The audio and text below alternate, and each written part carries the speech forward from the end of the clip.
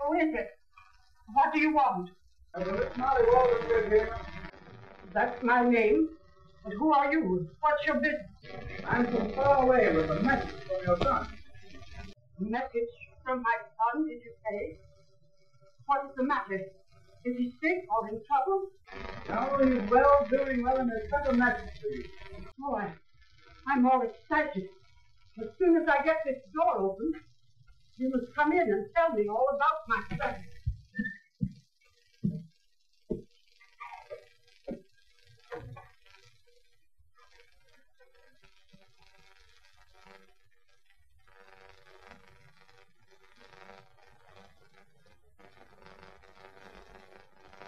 John.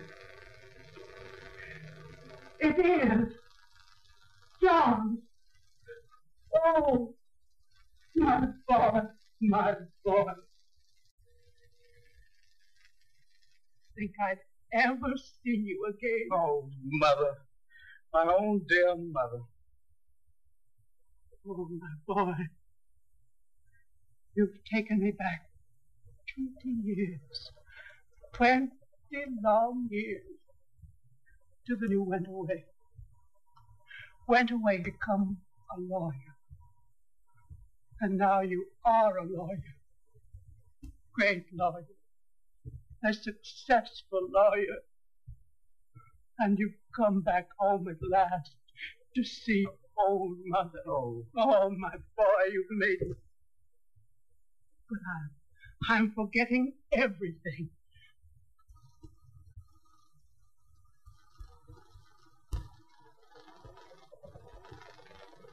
Come into the front room, John. The same front room, but with a little new furniture that you used to play in.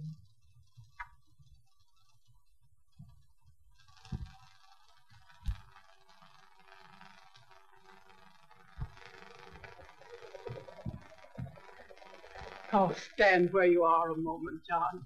Let me look at you. Let me try to realize that it is you. Grown into a great man, a successful, well-dressed man, and you are still my son.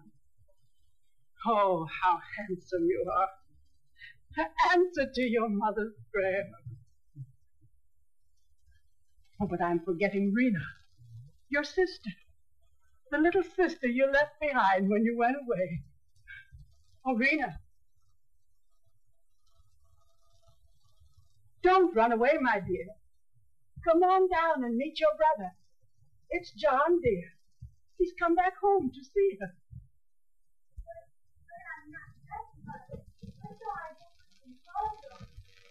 Well, you don't have to dress to meet your brother. He'll understand. Won't you, John? Why, of course I will, Mother. It is midnight time. All good people should be dressed for bed. I'll make her come on down, just as she is. You hear him? Your brother, dear. He's a great man and pretty. Come on down, tell him howdy, and be sweet.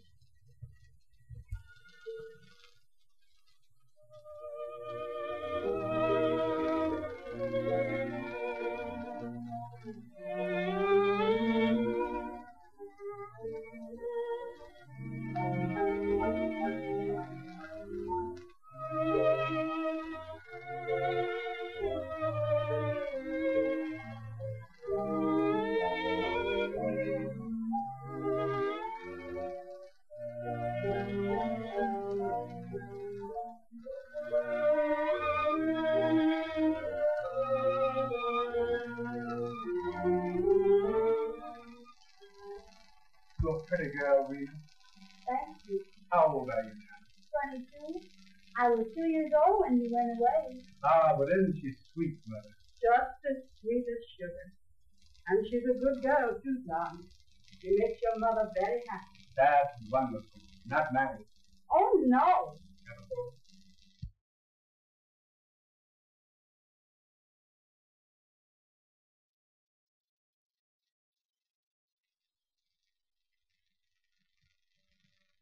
What's the matter, John? Is there something wrong? No, there's nothing wrong, no. I just happened to think of something I must speak of with you. Alone. Then you'll excuse me. I'll run upstairs and... See us in the morning. That'll be fine, dear. Now kiss up a night night.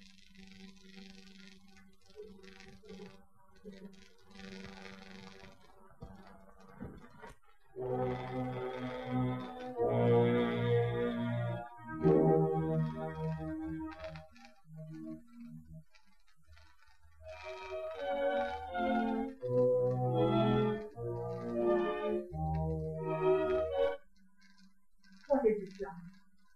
Why did you change so quickly? Have you heard something already?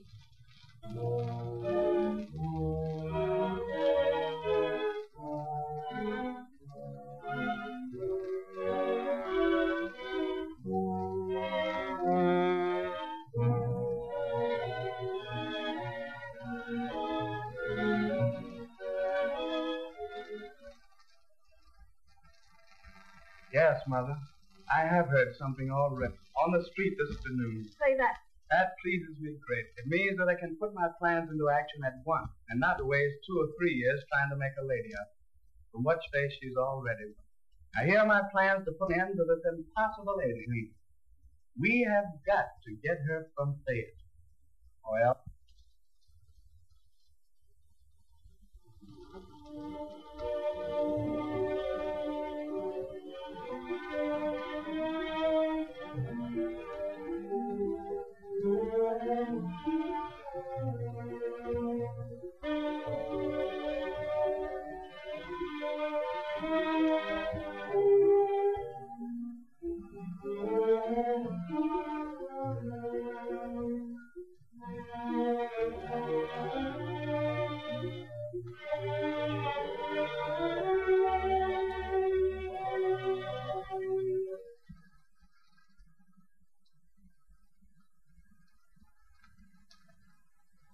Now, my dear, what is this terrible something you wrote me? I can't imagine what it is. I've been puzzling over it. I knew you couldn't guess what it was, dear. So I didn't go into any details in the note, as it was too much, and nothing but the feeling. I'll tell you all about it with precisely. Here I am. I see. First, did you and your father have any discussion regarding me on the street yesterday? Well, yes, we did. But I assure you You that... don't have to assure me anything like this. Just let me see. Then you'll understand that I haven't kept about anything.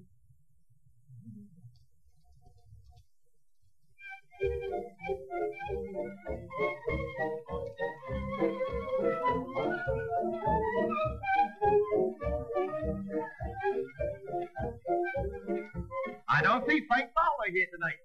I wonder what has happened. He's with Rena Walden over at Myrtle Dennison's house. And I've got plenty of gossip to spread. Wait until this dance is over. And that woman sings. And I'll entertain my guests with a story. A story of the Walden family.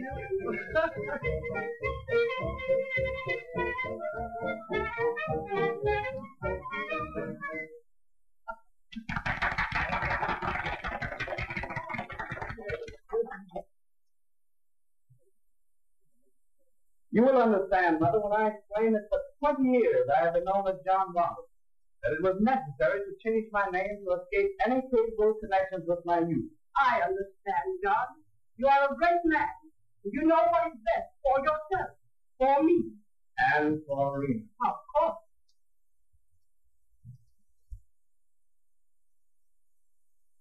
And that's it, as I overheard it last night. I see. I'm so sorry they take such a view.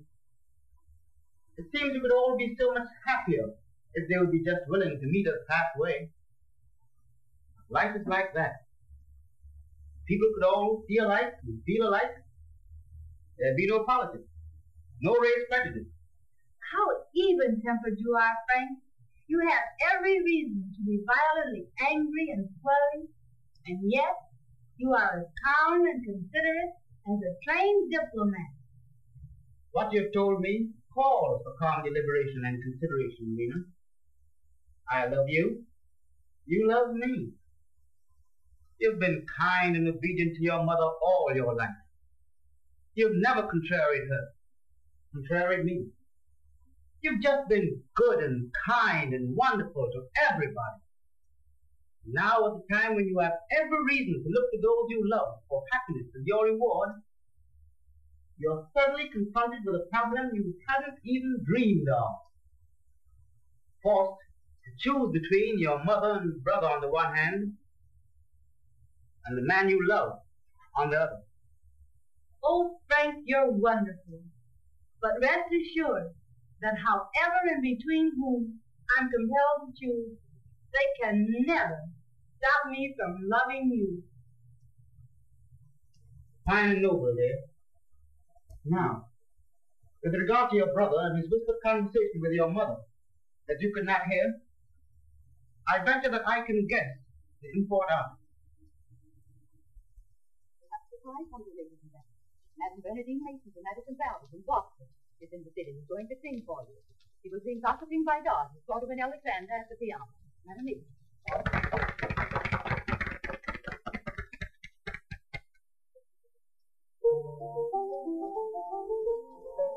What is the robin singing of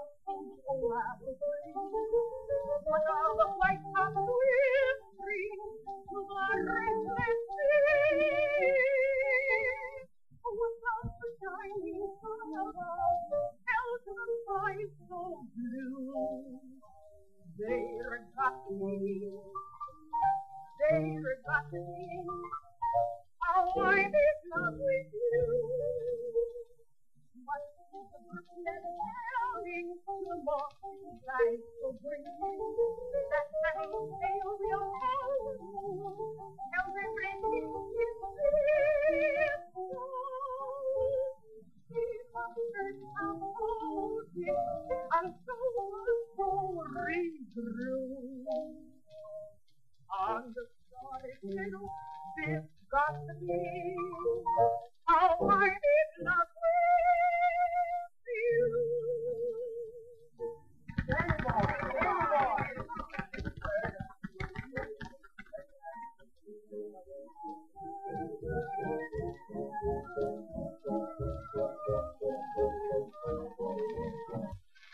Pray tell me, Miss Rena, what do you plan to do?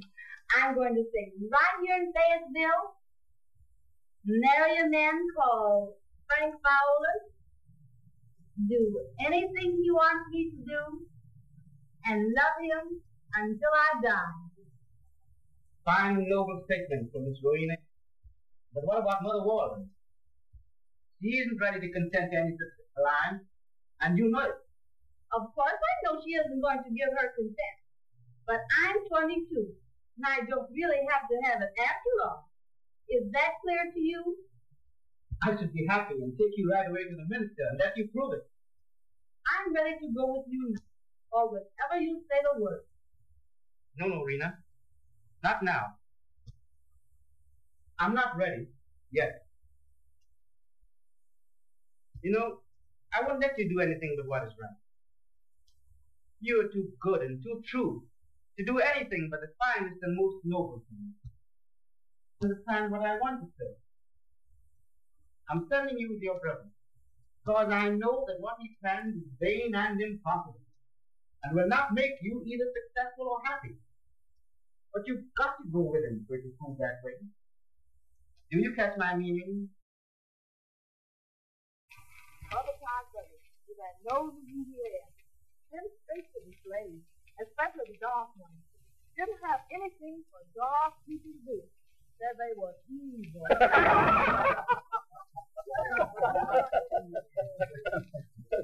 And darling, how could I have misunderstood you? But I don't want to leave you. What will I do if I can't see you? Will you come to see me? No, Rena. I couldn't do that. But don't take me like you did. Plenty to go through it before this thing is over. Plenty. But what will you be doing while all this is going on? At last we've come to what I've been trying to explain. I shall be very busy, Rena, my dear. Very busy. Oh, dear, this is so bewildering. Tell me something. Please explain. That I will, my Rena. And how? Now, here's what I'll be doing. Now, how's that for Great, huh? Besides that she is capable of all the responsibilities of a lady, as it into society, and to the man it would please me for her to fall in love with and marry. Now you see it's right there. All the fault has been ours. Some of the white people to encourage us have been telling us that we have made the most wonderful progress of any race in the world in the years since we have been free. Result? 3 years. Permitted the grass to grow under our feet. We wake up now to find ourselves almost lost in the shuffle and holding the bag on all sides. Times have changed. And it's up to the Negro race now to individualize its efforts, by which I mean that each and every one of us must make a concerted drive towards success along the many individual lines of awful consequences. You've given me some money. The bank has loaned me some more on his endorsement. And by the time your brother's begun to build you up in society over there, Frank Fowler hopes to be well on his way to success as one of the leading builders and contractors of Fayetteville. My friend. So that's my story, Rena. By the time your brother's conquest to you of the other side has ended, I hope to head a firm that will be laying tile on the domes of the state of North Carolina. A monument to honesty and determined effort. And you'll succeed, dear. I know you will. But I don't see why I can't stay here to help you. I want to be drugged away to temptation. And another thing, I won't be altogether happy to leave you to the temptations of a certain person I know. Now, Rena. Let's forget all about my brother's funeral and find a minister and be married tonight. Tempting me again? But think how much happiness we will have had before it's all over. Oh, Frank.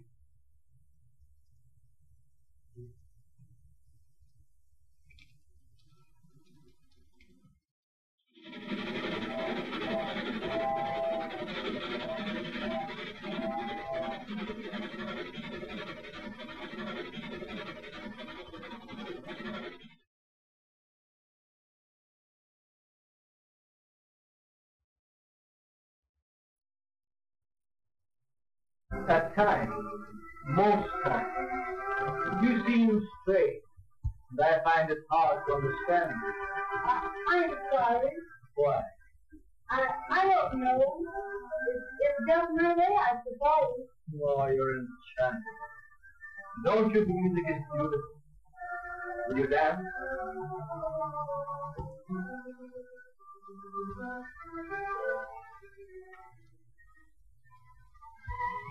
You're the most wonderful girl I've ever met, and I love you. You mustn't talk that way. Why not? You don't know what you are saying. I know fully, and repeat, that you're wonderful, beautiful. Why not? Because I don't want you to. Oh, you're an angel. The end of my life's dream. I love you.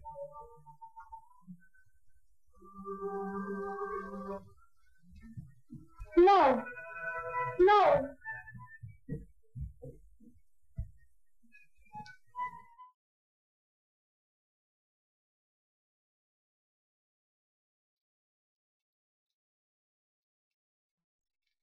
Oh, hello, George. Oh, hello, John. Pardon me if I've intruded, but you seem a bit upset. What's the matter? I really don't know. Rena and I were dancing. It was the first time to hold her in my arms. And I've loved her since the first day I met her. And I've intended telling her so. So just now, as I held her close and we danced, I told her and asked her to become my wife. And she screamed out as one frightened and ran away. I don't quite understand. Oh, my dear fellow. After all your experience with the opposite sex, you stand here and talk like a chump. Why? What do you mean? Just what I say. You not only talk like one, but you act like one. Can't you understand that Rena has never had a beau? That your passion and words all frighten her? What did you expect a modest, obedient, and retiring girl like her to do? I am a chump and a fool. Why, the dear little thing, I'll speak to her myself, and everything will be all right. I know her, you see. An angel from heaven, if there is such a thing. And if you're sure, John, that I'm anxious for Rena's name the happiest day of my life, our wedding day. I with regard to that, George, have you considered, for instance, your mother? Are you sure that she would approve of a bride that she knows nothing all about? Has never. Now, let's sit down and talk this thing over. Girls like her are born, not trained. Her mother must have been a wonderful. Tell me all about her. Now, with regard to that, George, I feel that you ought to know that my sister and I are not of an old family, a rich family, or distinguished. That she can bring in nothing but herself. We have no relatives or connections to whom we would be proud to introduce. We are to be brief, neutral. But if a man is noble and brave and strong, and if a woman is beautiful and good and true, what else not? Ah, it makes me happy to hear you talk like that, George. Oh, ancestors, indeed, for Rena. I'll tell you a family secret, John, to prove how little I care about ancestors. My maternal great-great-grandfather, 150 years ago, was hanged, gone and fought, the same cattle across the Scottish border. How is that pathetic to me? Oh, behold in me the lineal descent of a Taylor. Now that's something that was real. That's good, George. Listen.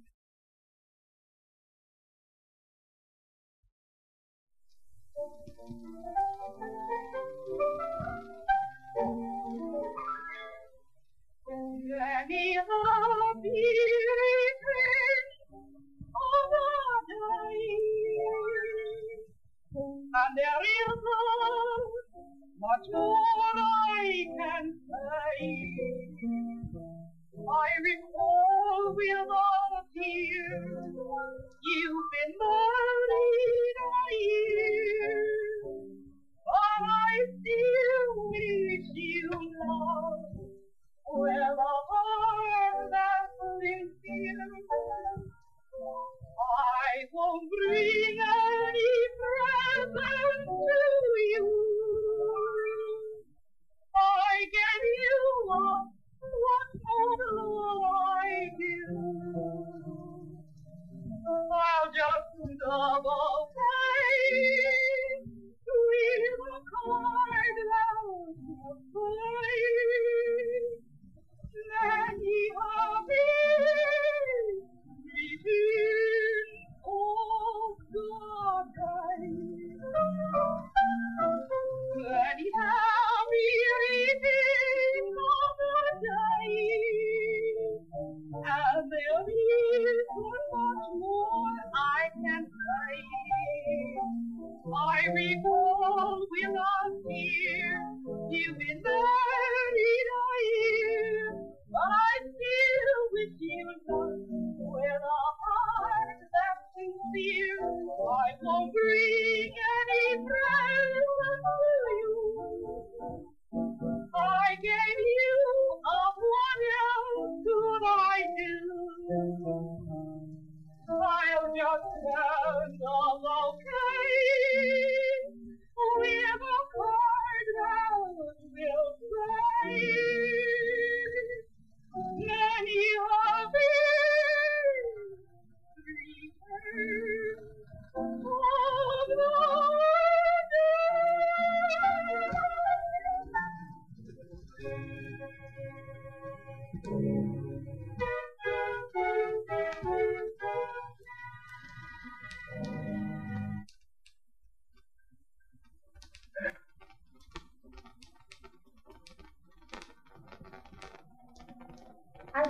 mother left. It is said most like he's the terrible one about our mother. The chances are as well, happy and carefree as she can be. It would be so much better if I could go to the telephone, call up and find out. Send her a telephone to her, but Oh, Rena, don't break down like this. I can't help it. I'm miserable, John. Oh, Miserable. Rena, please hush. Servants might hear you. I can't help it, they do. I want to see my mom. This is the third time I've experienced this terrible thing. I'm frightened. Oh, Mom, to see me. Rena, will you please hush? You don't realize what you're saying. I'm trying to be strong, John, and for the best. But Mom and I have been inseparable companions all of my life.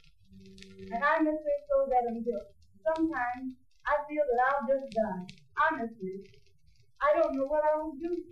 Why, we could call her the nurse, or the cook, or, oh yes, the housekeeper. Yes. Bring her here. Call her what you like.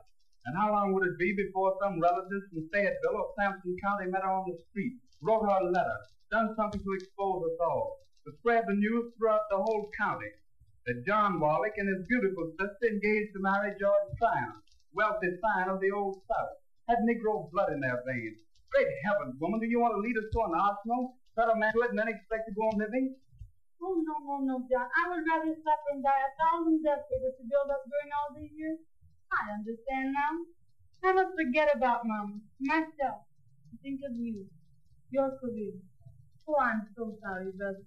But from now on, I'll suffer alone. I'll not jeopardize you. Believe that, John. I'll go on.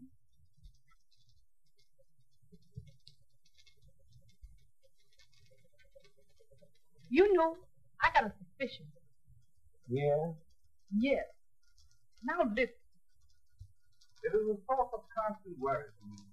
I've taken an awful risk, but thus far I feel that I have succeeded. That is, as far as my efforts are concerned. I've placed you into society. Every girl in the town envies you. Why, you've landed the greatest catch in the whole. You have everything that the richest girls in South Carolina want and crave. Still, as I have said, way deep down in your heart, you're still passionately in love with cold black Negro in North Carolina. Honey, you'd fly her in this minute. I can't understand it. Then I'll try to explain, John. When Judge Strait sent you away to school as a white boy, you were young and unburdened, and no environment had settled upon you and shaped you for another life as it has me. You grew up and went through school as a white boy, so that by the time you were old enough to go with girls, you had forgotten your childhood days sufficiently to feel at home. It wasn't a case of being suddenly picked up and placed in a new and strenuous environment as you have placed me. All this frightens me. I'm afraid to talk, to smile, to do anything, for fear that I'll make a mistake and embarrass. How dark the triumph that you are so interested in. I imagine he is wonderful. But oh, John, I've never known men like him. I'm afraid I don't know what to do, or what to say, or how to do. All this upsets me.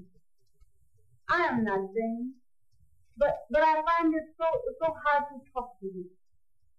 And then another thing, always while in the presence of these people, Mr. Tryon and all the rest, I am constantly thinking of who I am and who they are, and how they would hate me and despise me if they knew the truth. How they would scorn and look at me and point their fingers at me and call me that unspeakable name, John. Oh, Rena. There. I knew she didn't want to leave her people. It's that brother who's making her do this. A poor little. Sister, where on earth are you drifting to? God knows where, John. I only know that I am not a white girl, but a negress, and happy and sorry as only I know that to be. I know I could go on telling their joys, their sorrows, their poverty, their everything. You're coming back to Frank again. Yes, wherever my mind wanders, it always goes back to me, to Frank. To me, he is manly, so frank, so honest, so truthful. You are thinking of him only as one of us. Us? Yes, sir. For I repeat, I am one of them, and I believe in faith. Oh, Rena, Rena. Oh, I just like to hurt truthful and frank and honest, and that is what I mean about him. He sent me here. That is how kind he is. But I was ready and offered first time in my life to disobey Mom and marry him in spite of her, of you. But he wouldn't let me. He wouldn't have me. He made me come on. He forced me to come on and see it through. But why, Rena? Because he's a man, John, willing to sacrifice what is more dear to him than his own life, his own soul. And that is why I love him so. I hope you understand this. Oh, Rena, you're nervous enough to go and lie down. I'll get to go out. Will you?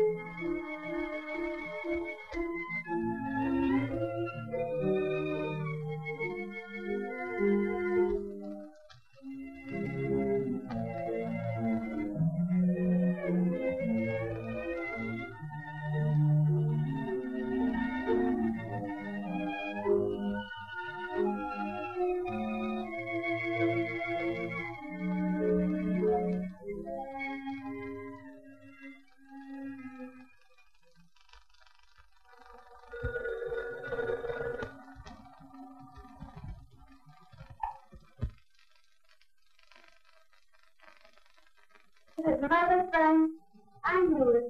I've been expecting it for days. Now listen, dear. My brother and I have just gone through a long exchange of words and started about Mother. I dreamed for 3 consecutive nights that she was ill and told him that I feared she was, not over an hour ago. In the meantime, how'd you come down? Drove yourself? I see. Would you like to come to the house? You'd rather not? Very well then. I'll come to where you are. Now, Frank, if you still love Rena as much as poor Rena loves you and wants to see her half as bad as she does you, please don't argue about my coming to where you are. And when I get there, I'm going on back to Fayetteville with you and see my poor sick mom. Now, here's what you do. Send the car here to the house to get me, and I'll meet you back as quickly as I can get to you. Goodbye, dear. And hold your breath, as I'm going to try to hold mine until I see you.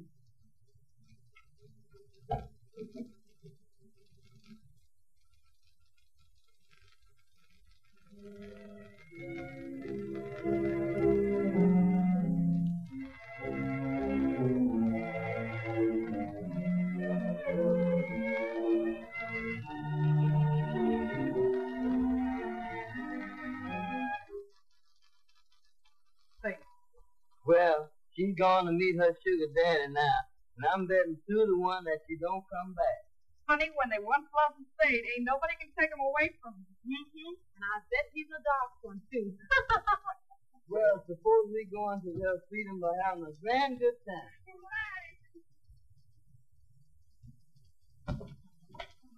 Hey, piano students, come over. Let's have some fun. This Walden's gone. Hey, kid. Hello, boy. Hey. What are you going to sing for us tonight? We will stay away from my door. That's good.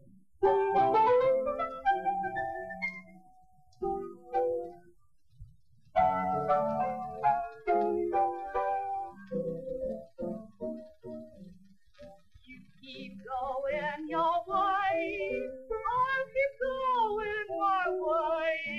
Rivers, stay away from my door. I just got up having, you don't need much having. Rivers, stay away from my door. Come up any higher, I don't wanna go. Keep my bed and my fire, and I ain't breaking your heart. Don't start breaking my heart, River.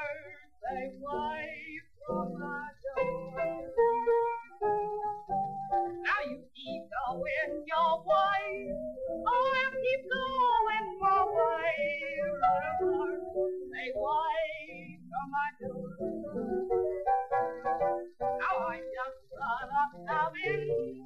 You don't need much having. River, stay away from my don't come up any higher. I'm so old alone. Leave my bed and my fire. That's all I own. I ain't breaking your heart.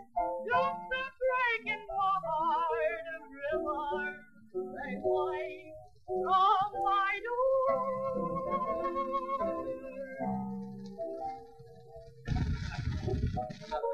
Big time. I got to have big time. Please give me that big time. All the rest of my day. I'm first to get slow down. Jump up and then go down. Get going and you slow down. That's that big time play.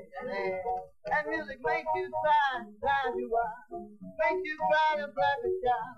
Might make you say, look what you've done to me now. I'm wild about my big time. Got to have my big time.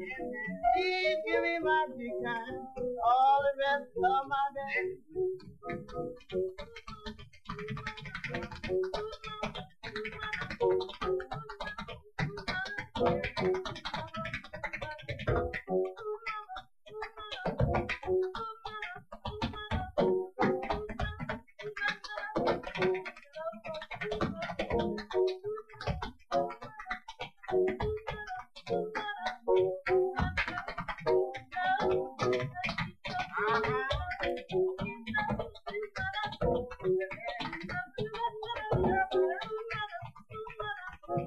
Now get off, man, get off.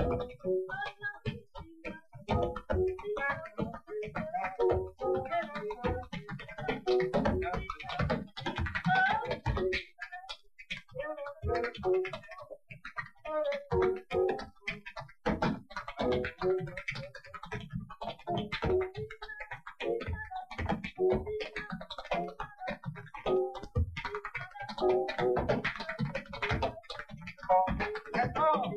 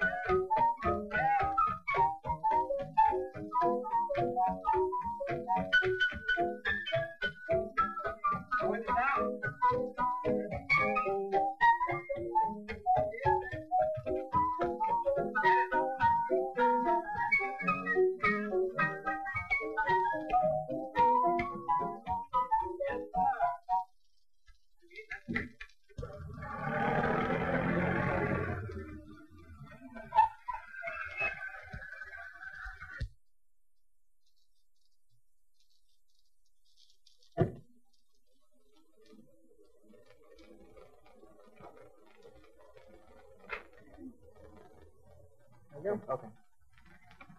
Hey! Well, that's that. Let's get to work, folks. Come on, let's go. So long. So long. See you, old boy. Oh, Frank, you don't know how I've missed you. Every day, every hour in the day, I've thought of you, longed for you, cried for you. Honestly, Frank, I would rather suffer death 100 times than even attempt to go on with this thing. I'm supposed to go back, but I've had enough. I'm afraid I'm through. I feel that I'm leaving my brother's house for good. Now listen, Rena.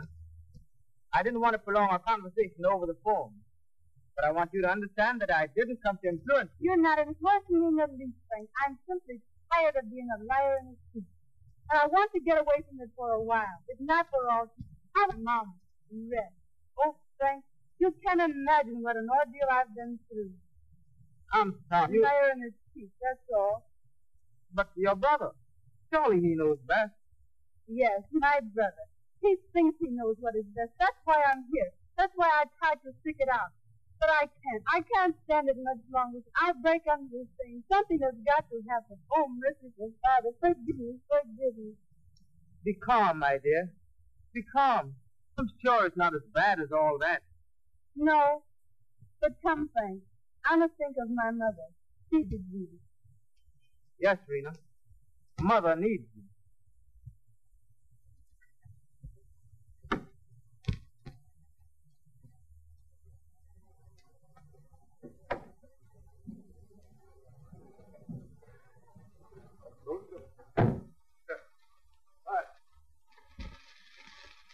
Drive me on to Fayetteville, dear. When we get there, we'll cheer Mom up and then go straight to a minister. Kiss me, Frank.